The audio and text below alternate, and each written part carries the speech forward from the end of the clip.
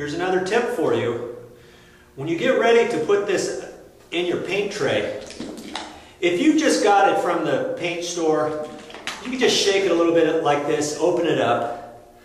And I'll shake it a little bit more.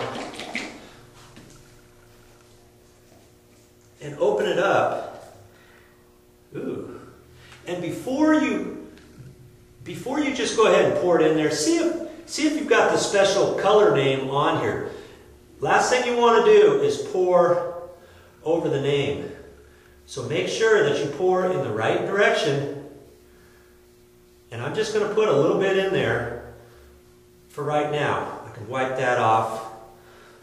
Like my craft paper, just wipe it on that.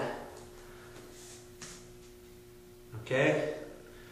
So make sure you keep the name of the paint color clear and visible. Because if that's the one you like, and if you've got that covered up, you've just messed up. So be careful.